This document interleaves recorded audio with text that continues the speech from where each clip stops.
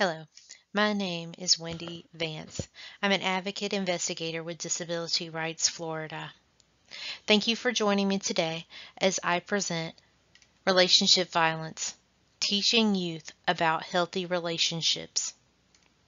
We are aware that this presentation contains information that can at times be difficult to hear. If you need a break, please pause the presentation, take a break, and then come back and join us.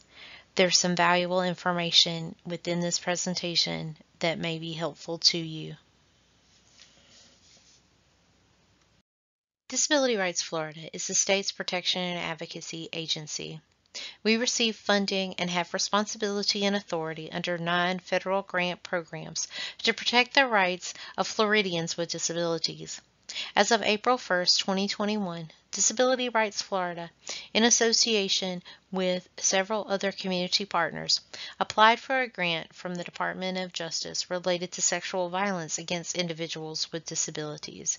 We are currently awaiting the outcome of this grant application and will release additional information about services or activities that may be associated with this grant should we receive the award along with our community partners. Disability Rights Florida is a not-for-profit corporation since 1987, although we have been in existence since 1977. As stated, we are a statewide agency, and we have physical offices in Tallahassee, Tampa, Hollywood, and Gainesville. Satellite offices are available in several other Florida communities. Our mission: Disability Rights Florida advocates, educates, investigates, and litigates to protect and advance the rights, dignity, equal opportunity, self-determination, and choices of all. We will cover several topics during the course of this presentation. We're going to begin with the survivor story. Then, what is relationship violence? Statistics, warning signs, prevention, barriers to seeking help, and lastly, help is available. We're going to begin this presentation with a survivor story. We're beginning there for 2 reasons. 1, to give you a sense of hope that survival and success post-victimization is possible. And 2, understanding that relationship violence extends beyond the context of romantic relationships. Our survivor is Elizabeth. Elizabeth is a sweet young lady who is 17. She does well in school. Well, at least she used to do well in school. About 5 months ago, a new personal care attendant was assigned to her by the home health care agency that her insurance will cover. Elizabeth needs a personal care attendant, or PCA, because she has both physical and intellectual disabilities that require her to need assistance with feeding, toileting, dressing, transferring in and out of her wheelchair, and many other tasks. Elizabeth's mother has to work because she's raising Elizabeth alone since the death of Elizabeth's father a couple of years ago. Her work pays the bills, but unfortunately, it doesn't give her the time that she needs to take care of Elizabeth by herself. Since she can't be at home in the afternoons, the insurance company approved a personal care attendant for Elizabeth. She gets 4 hours a day from the time she gets off the bus until Mom gets home. This had been working for about the past 2 years, but then Elizabeth's PCA got married and moved away. The home health agency found another individual to work with Elizabeth. However, since he started about 5 months ago, Mom has noticed that Elizabeth has started acting differently. Elizabeth stopped using her communication device and really doesn't want to talk to anyone. She spends a lot of time alone.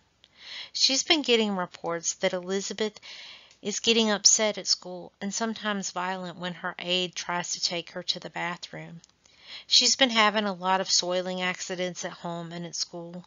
She's been getting upset when people touch her in any way. She's also been getting sick a lot to her stomach. Her mom was just considering taking her to see a gastroenterologist or GI specialist about the sickness when she walked into Elizabeth's room to dress her for school. She found that Elizabeth's bed was covered in blood. This was not like the blood that Elizabeth has when she's on her period. This was something entirely different. Mom immediately called 911 and Elizabeth was taken to the ER.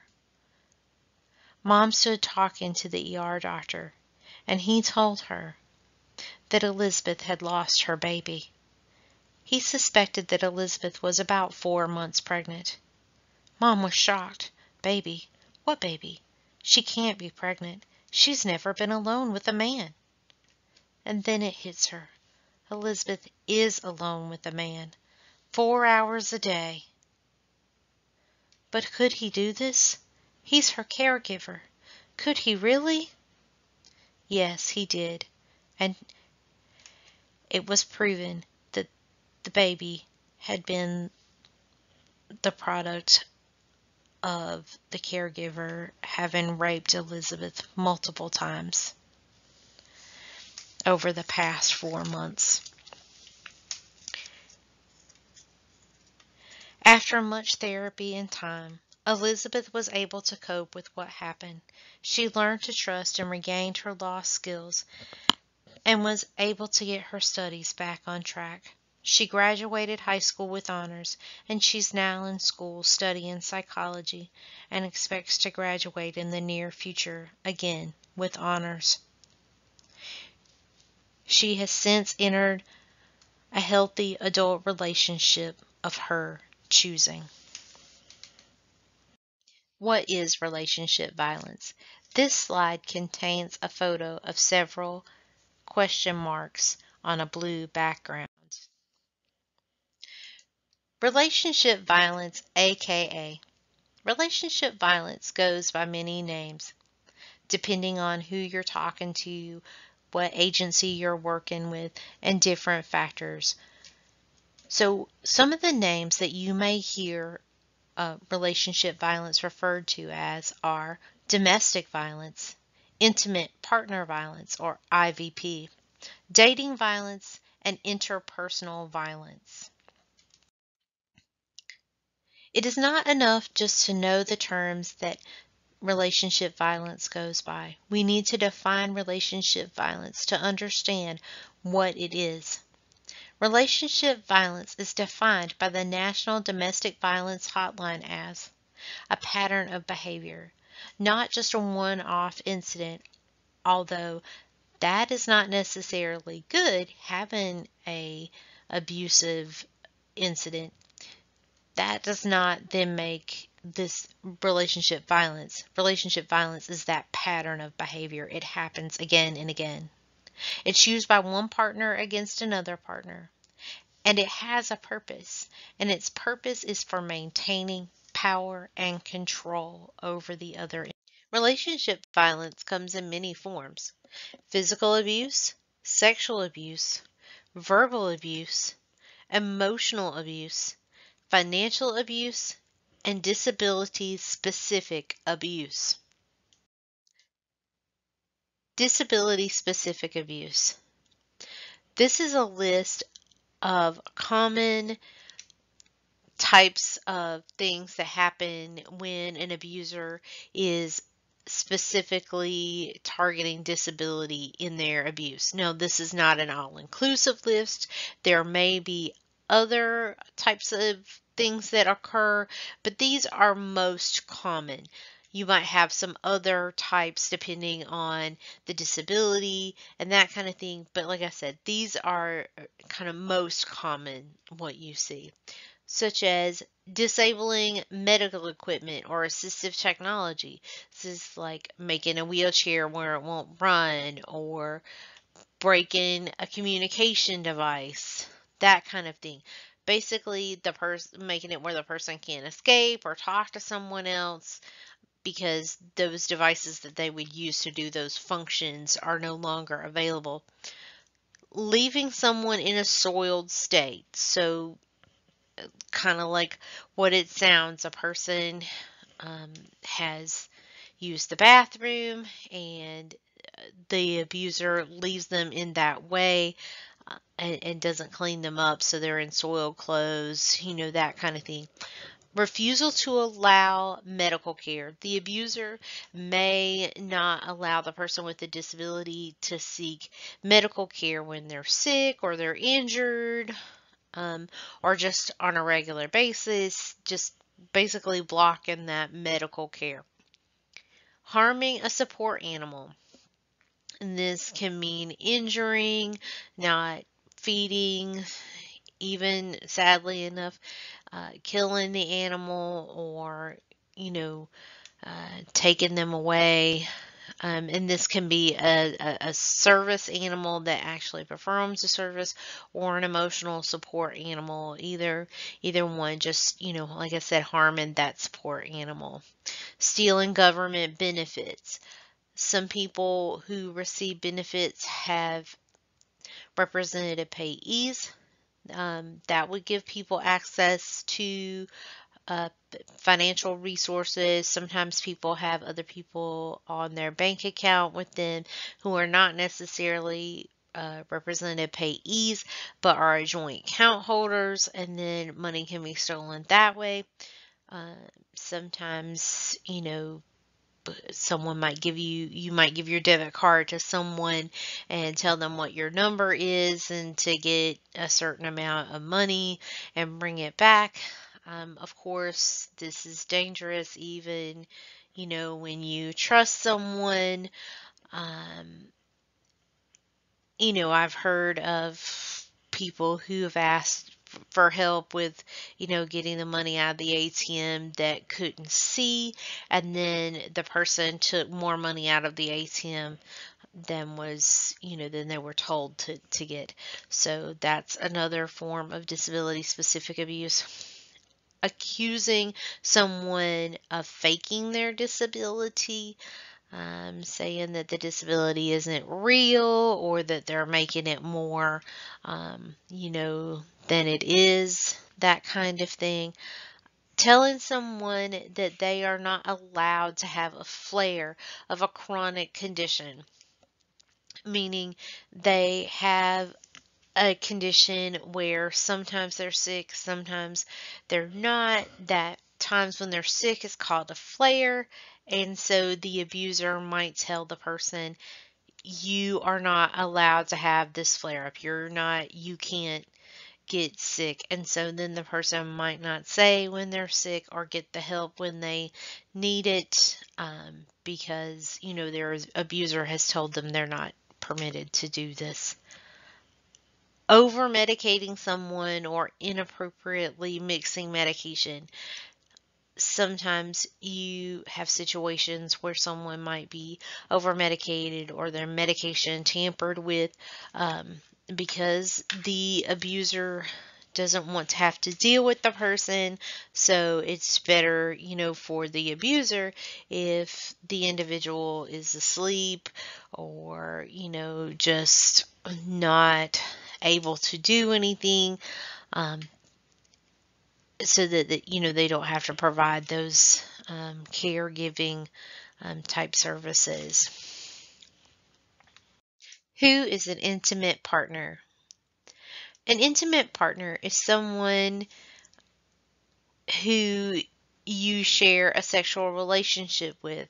It can also be a personal care attendant, a family member, or medical providers. For individuals with disability, anyone who has intimate contact with those parts of your body that are generally covered by undergarments or a swimsuit could be considered an intimate partner. Basically, because they have contact or access to those parts of your body which normally only you as a person, or your romantic partner or significant other, has access to. So anyone can really fall into this category when you're a person with a disability. because, you know, other people that would not normally have access to those parts of your body now have access to those parts of your body. Statistics. This slide shows a bar graph with blue, green, yellow, and red bars. It is just a photograph. It's not an actual bar graph plotting any of the information I'm about to provide. How common is relationship violence? This is about violence in general, not specific to individuals with disabilities, but in general, 1 in 3 women experience abuse. 1 in 4 men experience abuse. 1 in 10 high school students experience abuse from a romantic partner, and about 500,000 adults die each year due to interpersonal violence. Prevalence toward individuals with disabilities. Slide 1 of 2. When looking at prevalence data as it relates to relationship violence in individuals with disabilities, we experience some limitations. The research on this topic has been far more limited than it is with the general population, so there are fewer studies to pull data from. Inside of that, the internal limitations of the studies related to requirements imposed by funding agencies or by boards of professional or ethical standards. Then, of course, there are the limitations imposed by those who are willing and able to participate in the studies. But although that should not detract from what I really want you to understand here. First, that the general idea that abuse does occur, and it occurs at a higher rate than we would normally maybe think about it. So this information may be contrary to something you have believed or have been led to believe about violence as it intersects with individuals with disability. From the 2020 National Coalition Against Domestic Violence fact sheet, it is estimated that women with disabilities are at 40% greater risk of physical violence. 80% of women with disabilities have been sexually assaulted, and of that group, 47% of this group report being assaulted on more than 10 occasions. 48% of abuse of individuals with disabilities involve individuals who are elderly or who cannot care for themselves. Children with disabilities are twice as likely to be physically abused and almost 2 times as likely to be sexually abused. Prevalence toward individuals with disabilities, slide 2 of 2. Powers and Oswald, 2004, reviewed several of the relationship violence studies and found that about 40 to 67% of women with disabilities experience abuse at some point in their lifetime, and about 44 to 65% of men with disabilities experience abuse at some point in their lifetime. A 2015 United States Department of Health and Human Services study found that men with disabilities are more likely to be the victim of psychological abuse and stalking than other forms of relationship violence. Abuse by personal care assistant. Slide 1 of 2. Before we discuss the numbers in regard to categories of abuse that occur, please note that this is not a commentary on all personal care assistants We are in no way saying that all personal care assistants are going to abuse you or your loved one. The purpose here is to let you know that such abuse exists, that it should not exist, and if it's happening to you, then that is something that needs to be dealt with. So, again, nothing is meant to be disparaging about personal care assistant. It just, these things sometimes happen, and so we want to make you aware that this type of abuse does exist and should be reported. So, having said that, I just want to give you a few stats about how often things happen and kind of what things happen. Among women who report personal care assistant abuse, 49% report time theft, meaning the personal care assistant arrives late or leaves early. 41% report verbal abuse, 36% having their money stolen, 14% having equipment immobilized or broken, 14% medication tampering, 14% physical abuse, and 6% sexual abuse.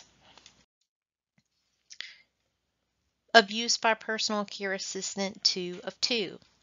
Among men who report personal care assistant abuse, 34% report time theft, which is the arriving late or leaving early, 44% verbal abuse, 12% having their money stolen, 10% having equipment immobilized or broken, 14.9% medication tampering, 9% physical abuse, and 8% sexual abuse. So, what do we need to then look for if it is you being abused or if it's your loved one being abused? What are the signs? What things do we need to look for? Warning signs of abuse, slide 1 of 3.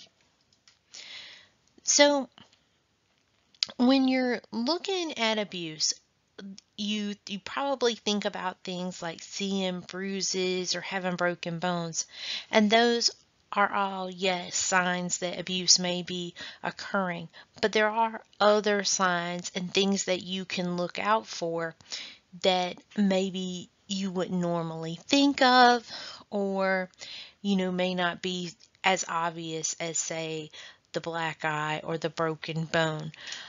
So here are just a few.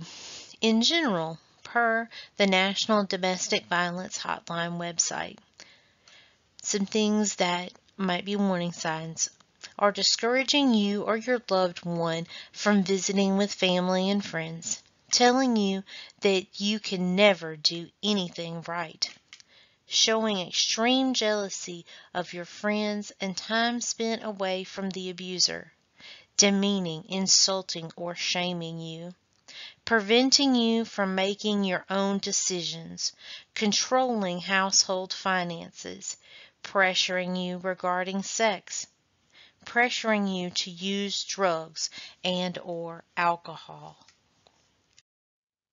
Warning signs of abuse, slide 2 of 3. These are some additional general warning signs. Intimidating you with looks or threats, insulting you as a parent, intimidating you with weapons, destroying your home or belongings. There may also be some additional warning signs inherent in the abuser, and some of the things that have been reported in studies that have been found is people who are overly jealous. They may seem manipulative. You may have heard stories about them abusing past partners. If they abuse animals, sometimes this can be a sign. And many of the studies have found that the victims reported that their abuser moved in with them very quickly. So they weren't in relationship very long, and the abuser moved into their home very quickly. Warning signs of abuse, slide 3 of 3. This slide is specific to disability because in addition to the general warning signs that you may get, which are common regardless of disability, there may be also some very disability specific warning signs that you could see that are occurring. And you may recognize some of these from the story that I told you earlier in the presentation. And you can see, the warning signs that Elizabeth's mom may have seen. So as far as disability specific, sudden inability to perform daily living tasks that impact health, safety, and well-being. Sudden fear of a person or place. Regression to childlike behaviors. Sudden, unusual interest or knowledge of sexual matters. Malnourishment, poor skin condition, or bed sores. Now, we know what the warning signs are, so we know that once you have warning signs, abuse is already occurring. So what can we do in regard to prevention? How do we stop it from happening before it even starts? How can abuse be prevented? Slide 1 of 2. Prevention strategies proposed in the 2004 Powers and Oswald study include such things as educating individuals with disabilities, how to identify abuse, and how to get help. By coming to this presentation today and spending some time with us as we explore this topic, you are helping yourself to prevent abuse. You can take this information and share with others and continue the cycle of preventing abuse. Educating individuals with disabilities that they have the right to be safe in all relationships and that abuse is not the fault of the victim. No matter what anyone says, you have the right to be safe. You have the right for your body to be touched only in that way that you want it to be touched. And you have the right to say no. It is not your fault. Not one bit of it. This is a choice made by someone else, and you are the victim. So, from me to you, please do not blame yourself. Person-controlled and directed services. One of my favorite quotes from the Powers and Oswald study was, people are best able to maintain control over their safety when they control their services. Because when you give someone the decision to hire and fire, that changes the balance of power. You work for me. I hire you. I decide if I want to fire you. It changes the balance of power. At this point, we have an imbalance of power where those people that are hired work for another agency. They don't work for you directly, don't necessarily report to you directly. So you're kind of subject to that system. Whereas if we give the person with the disability the power to choose who they want and have that hire and fire power, like I said, it changes that power dynamic. So having that person controlled and directed service. Enhance community service centers and the police departments with the tools needed to help and support victims with disabilities. Revamp personal assistance salaries and benefit schedules to attract more quality and experienced candidates. Encourage individuals with disabilities to have multiple personal assistant providers. How can abuse be prevented? Slide 2 of 2. Prevention strategies proposed in the Powers and Oswald study continued. Make backup personal assistant providers available to all individuals who receive these services. Create coalitions of service providers such as independent living center, consumer groups, self-advocacy organizations, victim services, etc., to complete trainings, support, and assistance activities. Provide a 24-hour crisis line staffed with individuals who are experienced in helping people with disabilities, and provide emergency services such as specialized transportation and interpreter services. Barriers to seeking help. Oftentimes we may ask the question, why does this individual stay in the relationship? Why don't they seek help? Why don't they get out? That's a complex question, some of it involving personal issues, or sometimes there are systemic barriers. Some of those barriers increase when you add disability as a cross-section with abuse. Many of our systems have design flaws inside of them that create a barrier. And so those are some of the things that we're going to talk about today. What prevents accurate abuse reporting? Slide 1 of 2. If you will recall from earlier in the presentation, we discussed that there are limitations in the studies that are available related to prevalence data for individuals with disabilities and relationship violence. Part of that is because individuals are either unable or unwilling to participate in some of these studies. This relates to the barriers that exist within systems and for people personally, whether it is a fear that this barrier exists or the barrier actually exists. It doesn't matter either way, whether it really exists or is perceived to be. It creates a barrier for people so they don't report, and then we wind up with underreported situations. And so I want to share with you a few of the personal barriers to think about. So some personal barriers may be fear of loss of support services. Someone may be very fearful that even though this person is abusing them, if they're reported, that they will not be replaced. There may not be somebody to replace them, especially if they're in an area where it's difficult to get services anyway. They may be fearful that they will be moved into a group home or facility instead of being able to live independently if they lose their support services. An individual may feel embarrassed or they may feel emasculated. An individual may have a lack of skills or the ability to independently seek services.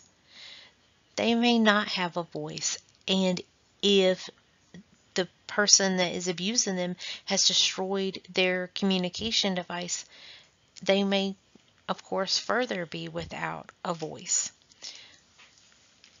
Fear of not being believed. There is this misconception that some people may have that people with disabilities are not abused, that people would not do that to someone with a disability.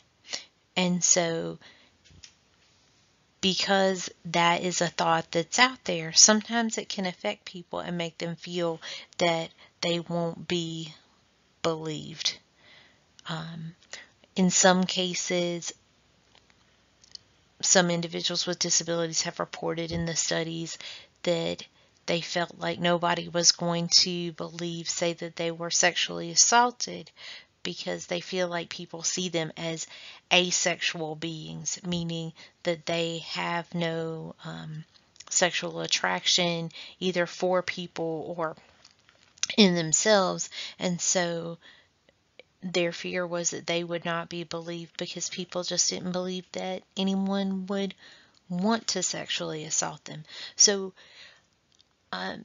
just opinions that are out there impact people with disabilities in their feeling as to whether or not they're going to be believed. And then that manifests itself into people just not reporting it. Fear of losing their children.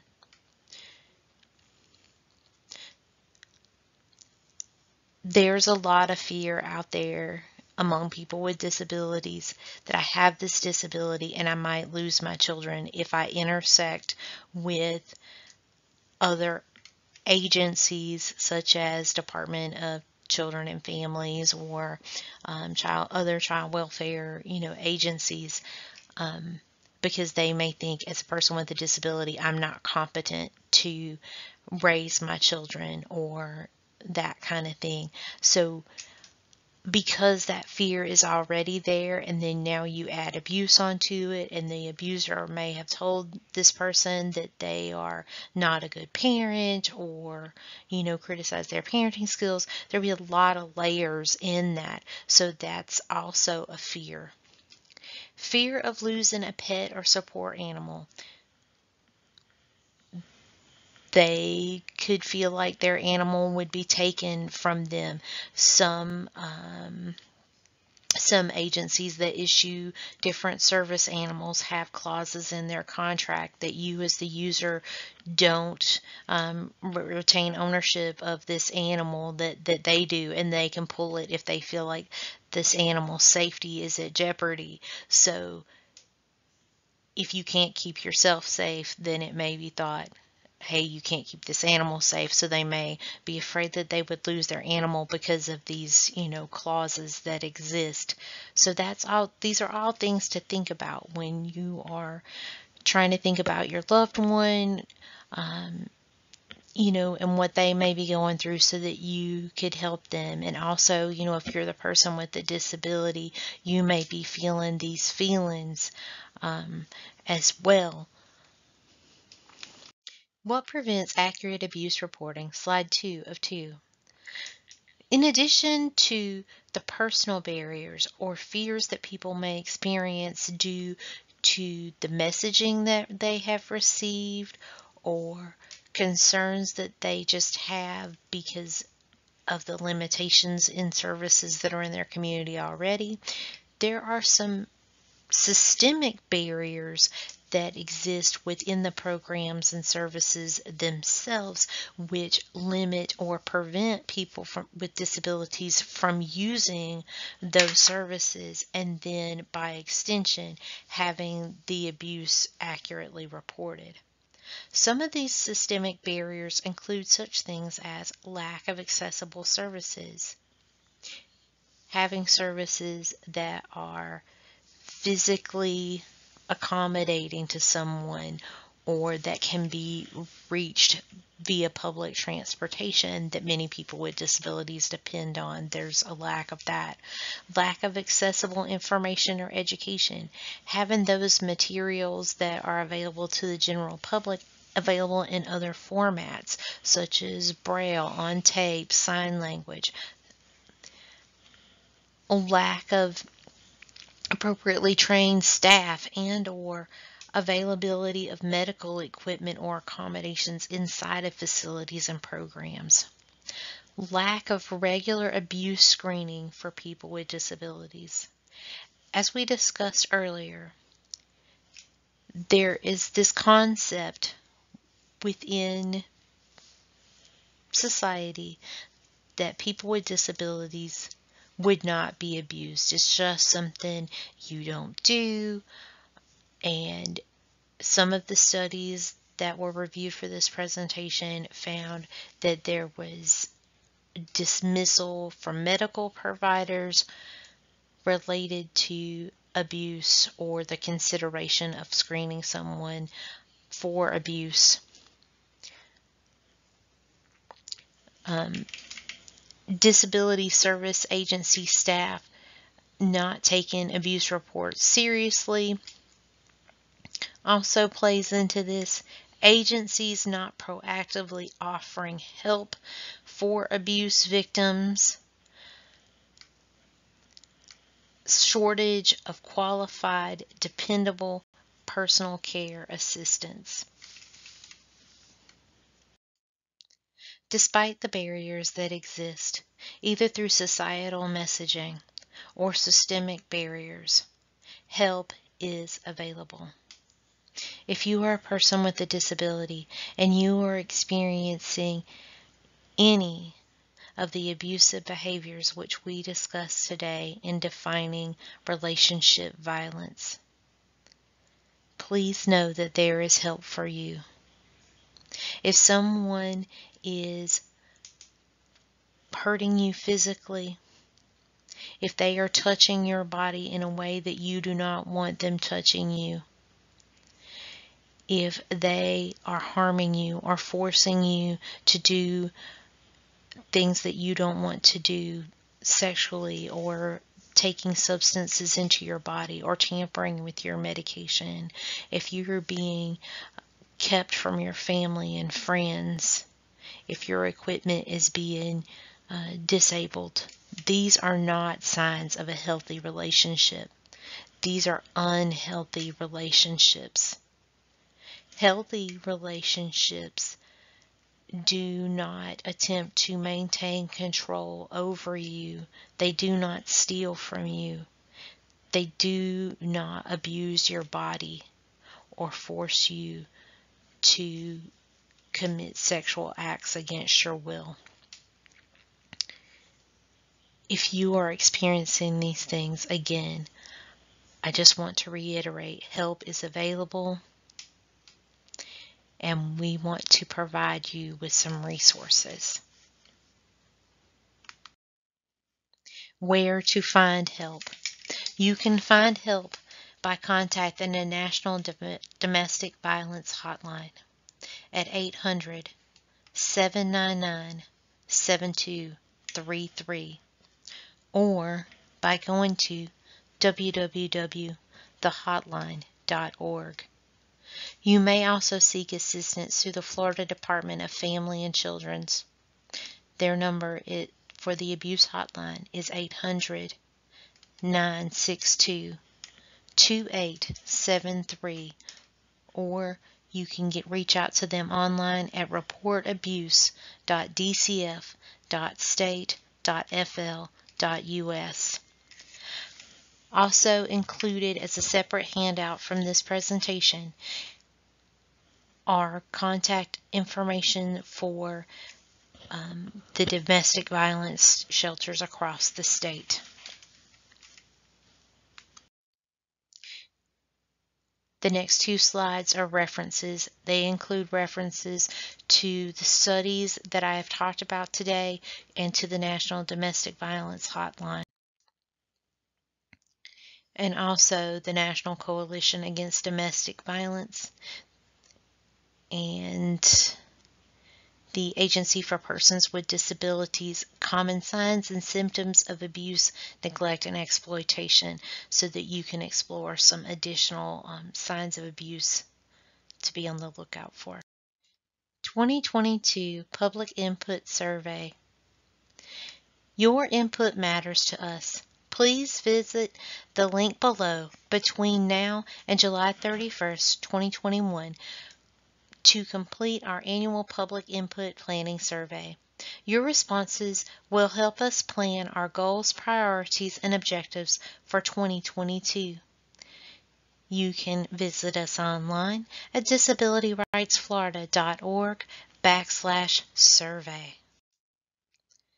We are Disability Rights Florida, located at 2473 Care Drive, Suite 200, Tallahassee, Florida 32308.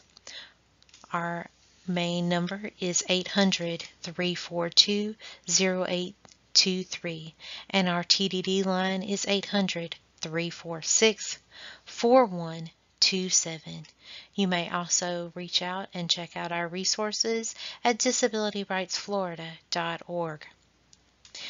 Thank you so much for joining me today as I presented information on relationship violence. I hope that you have found this presentation educational and helpful. Thank you so much,